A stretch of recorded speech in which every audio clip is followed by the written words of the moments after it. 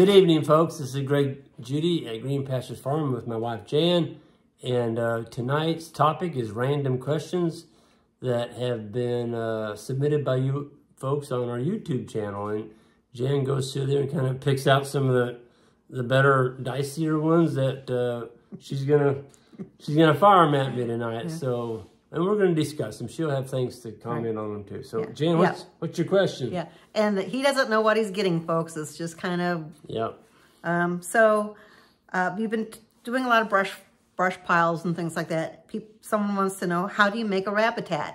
You've talked about that several times. Okay, so how do you make a rabbitat brush pile? So you've got to build the base. The base is extremely important. You need logs that are 10 to 12 inches in diameter. They can be bigger than that, but they need to be a minimum of 10 inches. And it takes 3 of them, and you stack them side by side, and then you put like a 6-inch spacer between them. So they need to be about 4 to 6 inches apart. And when I say apart, I mean talking like here's one, and here's one. So lengthwise, and then they need to be 8 feet, a minimum of 8 feet long. And so once you get your logs, your 3 base logs stacked on the ground, you take some old tin. It can just be metal roofing off an old barn. It doesn't have to be, brand new tin. Just find you some corrugated metal and lay that down lengthways over those logs so that you're building a roof, a weatherproof roof over the top of those big logs. And what that does, it shields the critters, the small animals, whether it's, rabbits or whatever, it gets in there, mice. They need a dry place. Even songbirds and things will use these rabbitats. And then over the top of that corrugated metal, you build a big old brush pile. I mean, a big one. Get cedars or, any kind of wasted wood products. You just build you a big brush pile over the top. But how tall? What's the minimum? Oh, well, I like mine to be, the thing is they will settle over time. And so you need to get probably 6 to 7 foot built on top of those logs. But the key is that metal roofing. That protects that base, and those logs don't get wet. And they're gonna last a long time because they're not getting hammered by rain and rot and stuff. Oh, and place them, you need to place them about 50 foot apart because a rabbit can actually outrun a coyote for about 50 feet. After that, he's toast. And so you want to place these rabbitats where the rabbit can get around from one rabbitat to the next without getting caught, and so he can reproduce. So a lot of times, Greg, you'll build them between 2 trees. Yep. Not just out in the middle of a field. Right. Oh, yeah. You've got to have habitat around. You can't just put it out in the middle of a fescue field and expect to have rabbits. You've got to have some briars. You need to have some brush and some brambles around. That's what rabbits need. They can't make it on just pure pasture. Okay. Just yet, because that's another thing. I'll finish up. I know I'm going to get a lot of comments from you Aussies out there. Y'all are ate up with rabbits. And for us to be sitting here in America talking about, well, we kind of like to have a few rabbits around, it's different. I mean, we don't have rabbits eating us out of house and home like you all do, like you folks do. And also, it gives the bobcats, the coyotes, the hawks, the eagles, something else. Something to eat. Yeah, something other than sheep. Yep. Okay, so we're going to go on to trees. Or you want to... Did you have something else? Nope. Okay. Why do you leave cedars while other farmers clear them out? And could you just thin them out? I don't know why they put that in there, but that was in there. Well, cedars, we have some pretty good sized cedar groves on our farms. And the cedar groves are worth their weight in gold in the wintertime. When you get down, 10, 20, 30 below zero, and the snow's coming down, and I mean, you have a blizzard basically. If you've got a cedar grove, and those cows can get in that cedar grove, it's like a giant outdoor barn. It's comfortable in there. And they've done a lot of studies showing that it's, 10 to 20 degrees warmer underneath the cedar tree than it is standing out in the open. So they're extremely good cover. They do catch the rain. they catch the snow. I mean, the ground underneath a big cedar tree a lot of times be bare. There's no snow on the ground because all the snow's up in the tree. We just got through getting It's just like an umbrella. It's a big umbrella. Like that's collapsed, but not totally. We just got 6 inches on Saturday, and we had cedar trees around here that were bent completely over with the weight of the snow. I thought they were going to, well, it did snap a few of them, but they're really good. I mean, they make a good, comfortable place for a large, or for any kind of herd of animals, whether it's sheep or goats or cows. Deer, absolutely. I saw coming home the other day, a lot of deer coming out from underneath there because the sun had kind of popped out. And, yep. And that. So we like cedars. I just don't want them up in the middle of my pasture. They kill out the grass. You know, the needles fall off and turn to the ground acidic. And acid soil is pretty tough to grow good forage. And you do go out sometimes and thin them. I do. So, yep. And we don't know why some of the other farmers clear cut them, but they don't, I guess they don't see the value in them. I guess. Okay. So, if you lose a lease, can the timeless fence be pulled up and reinstalled in a different location? And how would you do that? Yeah, so if you lose a lease, first of all, on leasing land, if you never lease land without a written contract. And on that written contract, you need to stipulate who owns what.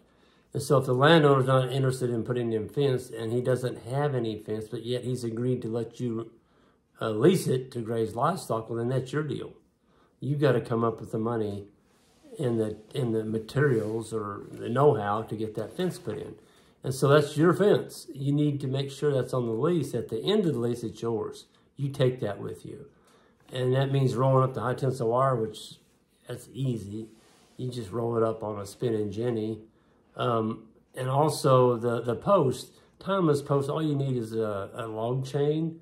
Or they make jacks. You can just jack them out of the ground. They make these T-post jacks. And see, that's the beautiful thing about the timeless. Yes. It's shaped like a T, and so those T-post pullers, they just pull them right out. Yep. And I love timeless fence. I mean, it's a great post. And are they easy to reinstall? Yeah.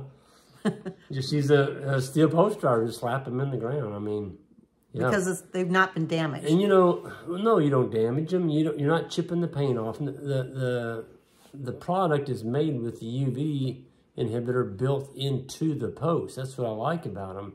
Is when you drive them in the ground or you pull them out or you handle them, you're not chipping the outside paint on those posts. And that's huge because, you know, the UV is your biggest enemy of any post. Fiberglass or whatever you're using, it can work on that surface. And once you lose that, it can go south pretty quick. Okay, so here's someone texted me this, and I've been getting a lot of questions for the sheep sales. I bought a ram for my ewes to breed, and excuse me. And after they breed with this ram, do I have to get rid of that ram so that he doesn't then breed his offsprings? The guy that I bought the ram from said he can breed his daughters and granddaughters. But what about the rams that are born after you know, his sons? His sons. So yeah. and could you address that? I get that question a lot. Yeah, so you can breed, I mean, line breeding is basically breeding back the sire to his daughters, granddaughters, great-granddaughters. And we've been doing that for years with no issues at all. Where you could get into trouble is keeping a son and breeding him right back to his mother. That's the true definition of an inbreeding. And I'm not saying it hasn't happened on our farm. It probably has. But I wouldn't go out of my way to do that. I mean, we have enough sheep and we have other people's flocks now that are producing our type of sheep.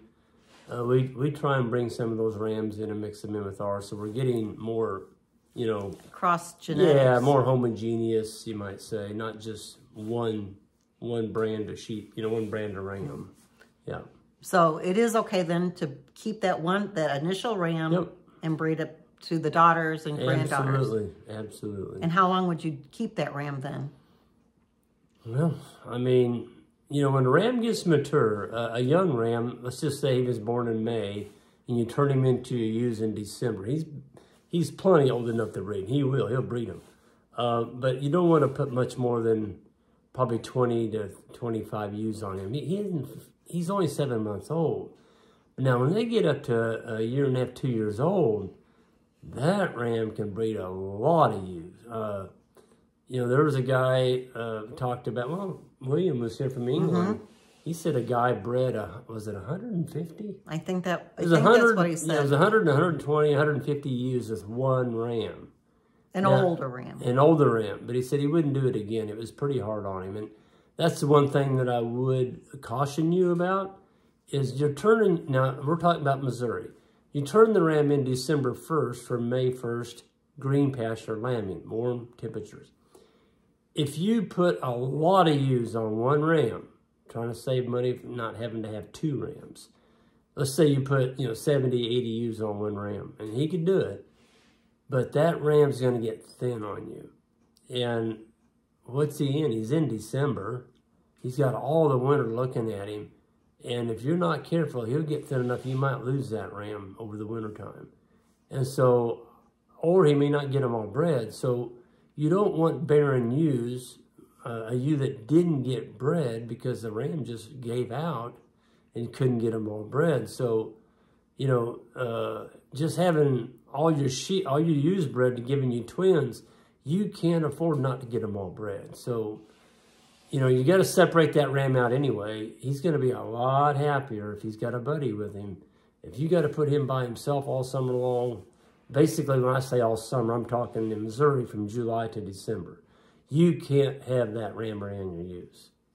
If you do, it's going to be a wreck. He's going to find those ewes. I don't care what you got him in, other than a ram, the Lamborghini. Oh, yeah, that's right. Yeah, the Lamborghini. That's another topic. Okay. Cool. Do you want to wrap it up? Yeah, we can go ahead and stop with that. You got one more question? Oh, I have lots of questions. questions. Let's just give them one more. Okay. Well, we already answered that. Cross that one off. Cross that one off. Okay. How many acres will our sheep cover in a year? And that's, yeah. And how many sheep? So talk about the sheep when they lamb and all that too. Yeah, so that's a tough question because on our sheep pastures, the cows are using those as well. So that's kind of a tough one to answer. But basically, I'll just answer it this way. Let's just say you've got 50 acres and you know that you can run, let's just do three times 14. Yeah, you can run 13 to 14 cows on there if you have good grass cover. Yeah, so for every cow, just pencil in 5 ewes. So if you're running, let's do the math on 15. You're running 15 cows. You sold all the cows. You just say you want to go all sheep. You can do 5 ewes for every one of those cows. So that's going to be what, 75? Mm-hmm. Yep. You can run 75 ewes. So those 75 ewes are going to consume the same amount of grass as those 15 cows. But now with 75 ewes, if you could average 1.7 to 1.8 lambs per ewe, you're going to knock a home run. I mean, folks, the lamb market has just absolutely exploded. And I don't know how long it's going to be like that, but they're getting prices for lamb that I've never seen in my lifetime right now. And there's rumors it's going higher. So who knows? But right now, they're darn good property to have, I can tell you that. So, yep. All right, well, we're going to go ahead and wrap it up for this evening. Hit that subscribe button and the like button on the way out, and check out our grazing school. The beginning grazer school is starting to fill up. It's about 3/4 the way full. Yep, and we've had it up, what, 2.5, 3 weeks? Since like January 2nd. Yeah, so, and the advanced grazing school is going that way too. So go to our website, greenpasturesfarm.net, and you can sign up there. We are having problems with PayPal buttons. Just email us. We'll work through it, and Yeah. we can go from there. Okay, thank you. Yeah, have a good evening, folks. Take care now.